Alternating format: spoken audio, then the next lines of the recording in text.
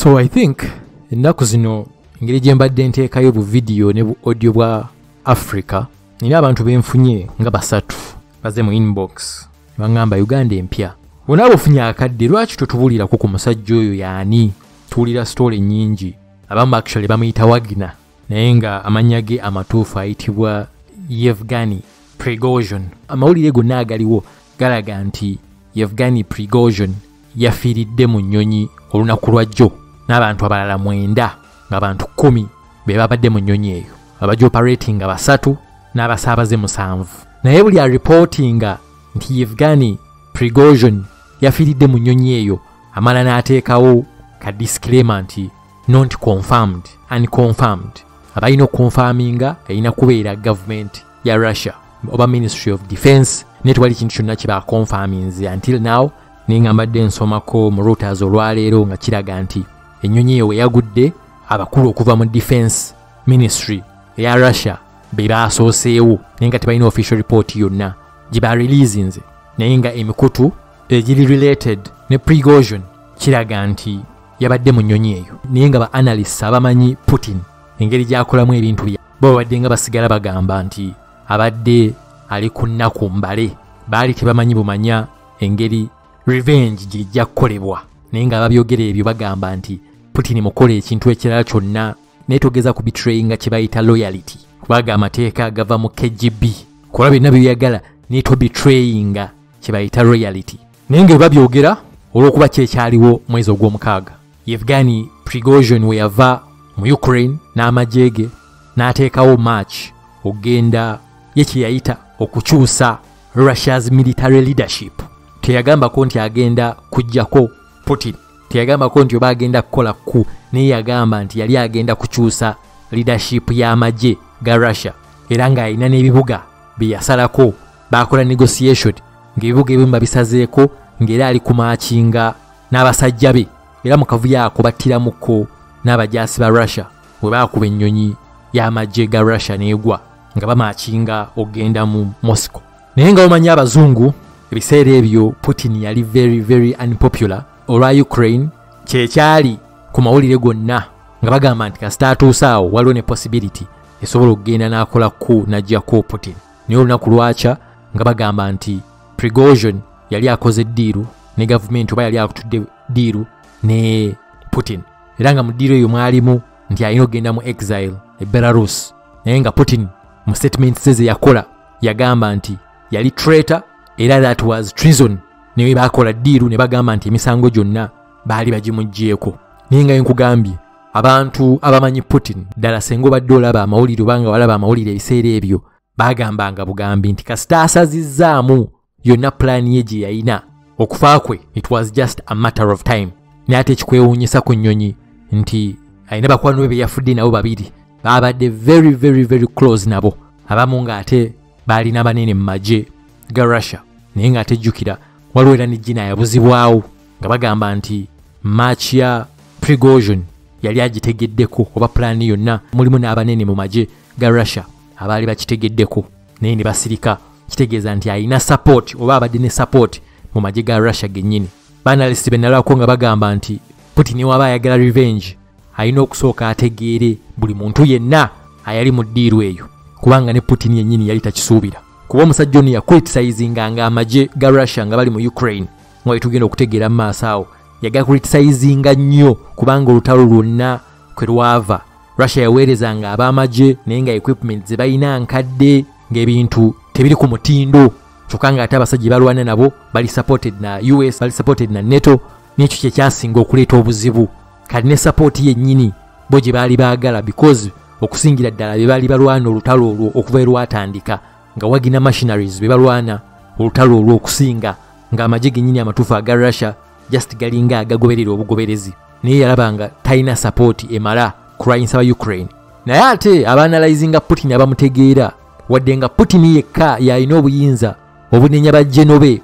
bagamba nti yamulekanga ayogere byonna byayagala ku bajjeno be nti kyaba kyekinganga buli yayogeranga ne bategeera ne Putin bino abiwulidde nga bakyusaamu naye teyategeera nti yali agenda okufuuka popular nga we yali atuuse because Prigozhin abadde munene ddala that's if wabanga yafudde abadde munene ddala abadde ne support okuva mu bantu mwalaba we balina ekibuga kye baawamba we bali basazeho bamakinge bagende Moscow ng'olaba nti tanka abantu bali bawerokaminga abarasha bennyini aba bulijjo so abadde n'abantu abamwagala wansi abarasha ba civilian ate nga ne Putin atya nti ne mu magye gennyini mulimu abantu abamusupportinga naye era unconfirmed report eziriwo ziraga nti ennyonyi eyo yakubiddwa ne kye bayita S-300 surface to air missile system naye ng'okusinga reports ezo zonna zibadde amateur reports nga tiwaliwo reports zennyini ziri confirmed naye nga mwalabye ennyonyi eyo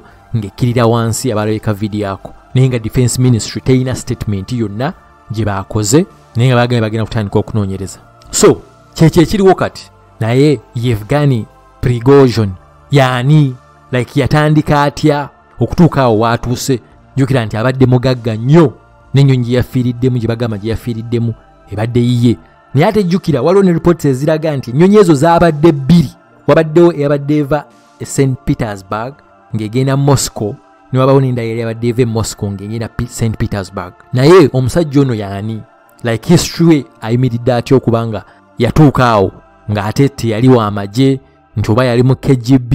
Prigozhin yazaalibwa nga 1 mwezi gwa 6 1961 kitegeeza nti abadde n'emyaka oba alina emyaka 62 maama we yali nurse ate nga taata we yali mining engineer taata we yafa nga alina emyaka 9 naye nga jjajja we yali captain mu magye ga Red Army era nga yalwana mu World War II n'afuna ne medal eyitibwa for courage taata we yafa maama we yaddamu n'afumbirwa era nga stepfather we yali instructor wa cross country skiing aboolaba babeera n'obuntu abaddukira ku mizira era nga yali instructor waba professional skier Prigozhin bagamba omuzannyo yagwagala naye ate mu 1977 sport yajja abandoninga n'abivaamu ebyokufuuka professional skier n'abeerako fitness trainer naye mu 1979 obulamu bwe bwatandikira okukyukira ddala ku myaka 18 baamukwatanga bba kyovolaba nti abamu babadde bamuyita criminal myaka 18 baamukwatanga bba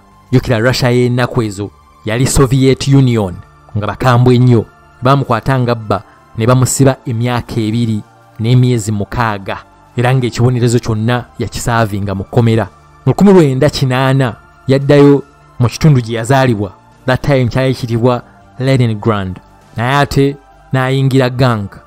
gye yayingira nga yababbi kolo baamukwatanga alina omukazi gwatuga naye ng'omukazi oyo baali bamubyeko earrings ze bamubyeko engatto bamubyeko ensawo ne ba gang members abalala baamukwata ne bamutwala mu kkomera mu 1981 baamusalira emyaka 12 mu kkomera naye ng'ekkomera lyagenda okubeeramu ge aga maximum security prison baamusiba emyaka 12 jjukira yali yakava mu kkomera aye ne bamukwata mwaka gwe gumu ne bamuwa ekibonerezo nga kiwanvu myaka 12 Prigozhin yakolako interview ne New York Times sometime back n'agamba nti yamenya nnyo amateeka bwe yamala okuyingira ekkomera he violated many terms naye ng'abadde mu kkomera almost emyaka 4 yatandika okukyuka agamba okusoma kwamukyusa nnyo n'atandika okusomera ddala ebitabo n'ayingira ne vacational school mu kkomera yayiga okweparatinga heavy duty machineries n'ayiga okuvuga tractor n'ayiga n'okubajja era Supreme Court eya Soviet Union nga balaba empisa ze zikyuse good behavior ekibonerezo baakikendeeza ne bakijja ku myaka 12 ne bakiza ku myaka 10 n'ekkomera ne bagamba balikyuse bamugye mu maximum security prison bamutwale mu medium security prison ekibonerezo nga kiweddeko mu 1990 Prigozhin yateebwa naye ng'era abamumanyi bagamba nti yali street smart oba abadde street smart yali street smart by the time so yaddayo mu 1990 ne batandika okutunda hot dogs oba ze twandiise sausage ne maama we ne stepfather we nga batundira mu open market mu Leningrad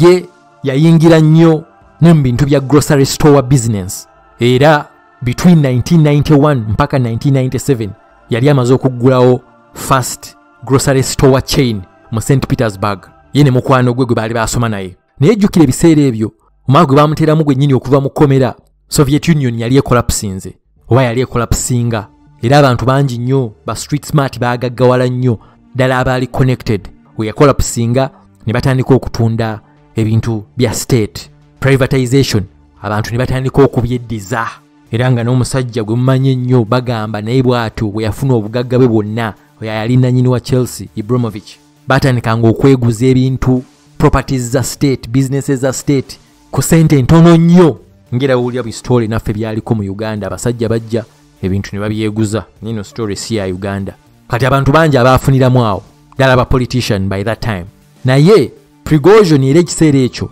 jukira yali mu hot dog business grocery business yali ayina ne restaurants kati awo sente nga zitandise okujja yatandika okuggulawo restaurants ez'ebbeeyi kati nzija ku story amitinga atya Putin afuuka atya ow'amaanyi afuna atya connection ba politician bayagala nnyo restaurants ze ye teyali mu politics ni ba politician bayagala nnyo restaurants ze era nga bangi gye bawummulira gye baliira mu ba politicians abo mwe mwali ne Vladimir Putin kubanga kati yali efuuse big project ng'alina hotels ez'ebbeeyi mwe yamitingira Vladimir Putin ebiseera ebyo Putin yali deputy mayor naye nga Prigozhin yafuna emikwano emirala mingi nnyo betwandiise ba political elites era n'agenda ng'agaziya bizinensi ye mpola mpola Putin n'akula nga ne Prigozhin business ze wezikula ne bafuukira ddala bamukwano Putin waafuuka president catering company eya Prigozhin gye bayita Concord gye yacreatingawo nga yakava mu komera gavumenti yagiwa deal ey'ebbeeyi ennyo gye twandiise extensive lucrative government contract nga yasavinga state dinners zonna era ne mu kulayira kwa Putin kye twandiise inauguration ogwo omukolo Concord company ye yasavinga ne US President George W. Bush we yakyalako mu St. Petersburg era company yemu ye yasavinga olw'ekyo n'afuna erinnya era bangi limumanyi nickname nga bamuyita Putin's chef nakati bangi badde bamuyita Putin's chef bw'atyo we yafuna erinnya eryo sinti yali afumbira Putin wabula bw'atyo waafuna erinnya eryo naye Prigozhin yali ambitious nnyo teyayagala kukoma ku mmere teyayagala kukoma ku catering business wadde diiru era yali afunira ddala sente nnyingi mu 2014 Prigozhin yali amaze okutandikawo private military company gye yatuuma Wagner Group ebintu ebimu ebitiisa Wagner Group wadde mulimba professionals naye ate yali kulutinganga nnyo ba criminal mu komera teyali yakakitandika kuba olwoneka video akasafeesinga nga bagenda olutalo lwa nga Russia inaatera okulumba Ukraine ng'ali mu komera ng'ali kulutinga no kyo yali yatandika ddo kikola ng'abawa deal n'abawa contract n'abagamba ino weggwanga okyali mulamu charges zonna bagenda kuzidropinga kiraga kyekyo nti yayina contact y'amaanyi nnyo ne Putin ne government ya Russia so yaggulawo private company Wagner Group naye nga emyaka gyonna yali ajeegaana jukira US yali yamuteeka dda ku list yaabwe ba FBI omu ku bantu basinga okwagala naye nga ajeegaana yagikkiriza just last year nti y'omu ku baagitondawo Wagner machineries bano company yakulira ddala era yatandika okukola emirimu gya Russia nga wonna ewetaagisibwa okugenda amagye ga Russia especially outside nga basindikayo Wagner machineries for example nga mu Syria Assad we yagenda ewa Putin nga ayagala buyambi mu Syria tebaaweerezaayo official Russian army wabula baaweerezaayo Wagner machineries nakati bakyaliyo naye ng'era America ebanenya ebikolo bingi nnyo tebaakola tetugenda bigendamu naye nga bakyaliyo mu Central African Republic gye bali lwakuba nalabako documentary lwakuba documentary sikyazikkiriza nnyo kuba n'abazungu nabo bateekamu okugibisa kungi naye mu Central African Republic nalabako mu documentary ku YouTube okwo kweri bamala otuukayo bafunye contract ez'okukuuma president n'ebirala bayina mining area documentary kweri actually nga kuliko n'abawa obujulizi engeri gavumenti gye yabaleka ne beddiza ekirombe kiri think kya gold era nga abantu bangi ababulijja baali balemerako battibwa bantu bagendanga mu kirombe ekyo nga bakeera kunoonya gold kumusima naye nga bamusima nangalo biki bwe batyo ne bakeera lumu ng'ekirombe kyonna Wagner Group yekikuuma documentary kweri ku YouTube nga bagamba that's how most of them are paid they give protection to so many African countries naye nga either obasasula babbeeyi nnyo oba ebyobugagga byoyina kuba wa share yaabwe gye bali Mali think gye bali ne Burkina Faso naye ate we basinga okukolera ennyo Putin era yali mu 2014 Russia we yalumba Ukraine Russia teyakasooka lumba Ukraine balina olutalo lwabwe badde lugenda maaso for long time naye nga mu 2014 Russia yasalako ekitundu ekimu ekya Ukraine era n'ekiwamba ekitibwa Crimea Peninsula. Nakati ekitundu ekyo kikyali under Russia. Mu luzungu bagamba they illegally annexed it. Ne bakigatta ku Russia ne bakifuula official nti ekitundu kya Russia. Bamashinale ba Wagner group baakola. So abadde n'enkolagana eyo era bwe yamala okukola stand eyo we yali ayagala okumakinga mbu agenda ajjeko leadership y'amagye ga Russia. Putin ayali amwegaana for a very long time. Yajjayo report n'alaga millions ze baali bamuwa era kyovola baali bamutaddeko n'emisango gya corruption naye nga kiraga nti Wagner machineries ne government ya Russia ebadde bawa sente nyingi nnyo ddala era nga nezo catering services okusavinga state abagenyi bazze emikolokolo gyonna egya government abagirika ab'emmere zonna zibaddenga company za Prigozhin. Nakati nga yayingira business endala nyingi naye nga monna mwalina omukolo government ya Russia gwewa contract ezo. Kyovulaba nti Putin amala okwogera bino ebya treason, betrayal, yamala n'ayogera nti bagenda na kumunoonyerezaako ku misango gya corruption. Balabe engeri sente abadde azikozesa atya naye nga ate ebbanga lyonna Putin yali amwegaana ng'agamba si bamukwano ng'amuyita buyisi businessman. Osobola okugenda ku The Economist interview gye baakola ne Putin sometime baako. Omusajja yamulemerako nnyo ayogere ku Prigozhin naye n'agamba yammanyi nga businessman, that's all. Waliwo akatabo nteranga nnyo okwogerako mu audio zentera okukola 48 laws of power. Mulimu etteeka erigamba nti never outshine your master. So Prigozhin nga ye mukusomedde history ye bwetyo n'okutuuka okugenda mu Ukraine era n'okusingira ddala olutalo lwa Ukraine bagayi ba Wagner group bamashinali ba Wagner group babadde balulwana balina ebifo baalimu nnyo baalwana balina ekifo ekyo kye baakayanira ennyo ne Ukraine Bakhmut naye nga kigambibwa nti n'ebikolobero bingi nnyo bye baakola naye nga nkugambye nti okusinga yali kulotinganga na basibe musajja abeekyawa dda naye nga ate alinamu ne baprofessionals abalala abataali basibe naye nga ye yagendanga ne mukomera. Kati saa zino agenza okufa naye nga tekiri confirmed naye nga yali atandise n'okurecruitinga mu Africa. So watandika okuritizinga amagye ga Russia ennyo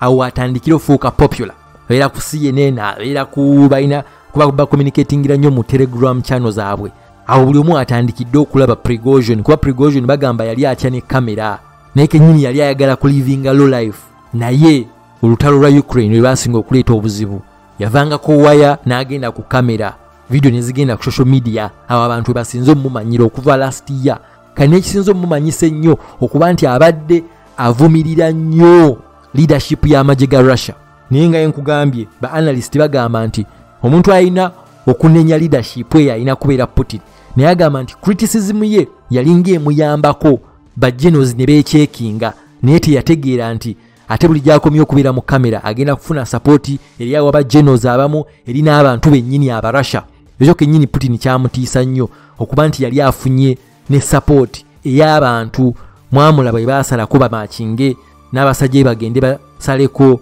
Moscow. Ye ng'agamba tayagala kukola tayagala kujjako Putin ayagala bakyuse military leadership. Ebibuga abantu baamuleka abajasi baamuleka abantu ne bakuba endulu ng'olaba abantu bamwaniriza. Yali test y'amaanyi nnyo eri Putin. Era senga obadde olaba Western media, DW, Sky News bonna babadde nga bagamba nti ali ku nnaku mbale nti ne baba agenze mu Belarus gye baali bamusindise mu exile ennaku ze zaali mbale. Naye ate from nowhere bamuggyako emisango gya corruption ne bamuggyako emisango gya treason ne bagamba bakoze deal naye agenda kubeera mu exile. Ate waliwo dinner sometime back yali mu Russia, I think ne ku Russia African Summit bamulabako nga waali ali mu Russia. Last week waliwo n'aka video akatambula akasatulatinga nange kenyini nakalabako ng'agamba nti ali mu Africa ali ku recruitinga era ali kwongeza amaanyi mu Russian influence mu Africa ate ng'era ali ku making Africa okuba free. Naye nga teyayogera nsi ki yali alimu naye nga yagamba nti ali mu Africa. Amawulire ge twazzeemu okuwulira geego naye nga senga obadde owulira abasajja ba analysts abamanyi Putin abasinga baali baamuwa emyezi 3. Abasinga baali baamuwa emyezi 3 afiiridde ku myezi 2. Naye nga nawuliddeyo ne ba analyst abamwagala nga bagamba nnyonyi zaabadde 2, ayinza okuba yabuzaabuzizza, ayinza okuba yalinnye eno, ayinza okuba yali naye nga okubetrayinga reality ya Putin. Ono si eyakasooka mpozi nga tomanyi Russia naye ng'abasajja olwakuba nti badde boogera ntugamba abo bazungu tebaagala Russia naye ng'abasinga bonna baali bamuwa emyezi 3 waliwo omusajja wa DW I think professor ali Germany eyo mu Russia yagamba nti emyezi 3 gyamuwadde kubanga Putin alina osooka anoonyereze ani gwe yali naye ani ayali akimanyiiko naye omusajja yali kuli DW yagamba amuwadde emyezi 3 afiiridde ku 2 naye njagala kumaliriza nga ngamba reports z'okufa kwe ziri still unknown naye nga story ye bwekyo weeri engeri gye yajja into contacts engeri gye yafuna contacts z'abanene zonna ate nga yali alina criminal past